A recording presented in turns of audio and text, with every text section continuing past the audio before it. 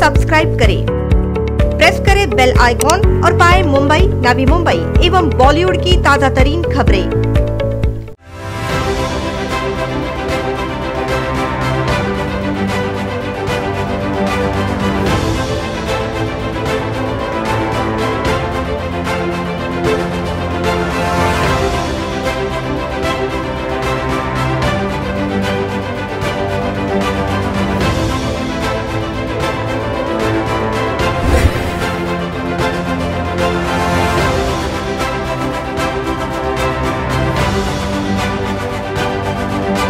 Greece will elect its first woman president on January 22nd after leading opposition parties approved the government's nomination of top judge Ekaterini Sakellaropoulou.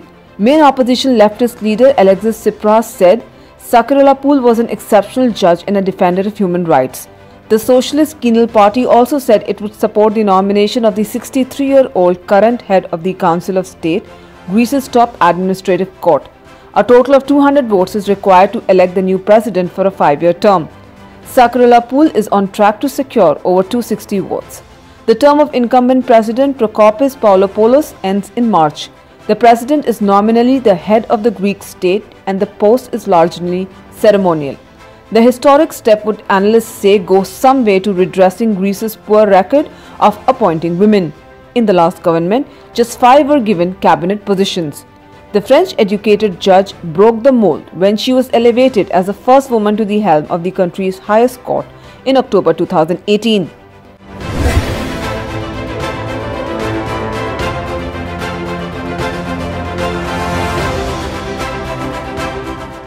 Ekaterini Sakellaropoulou was born in Thessaloniki in 1956 and completed her studies at the University of Athens Law School in 1978.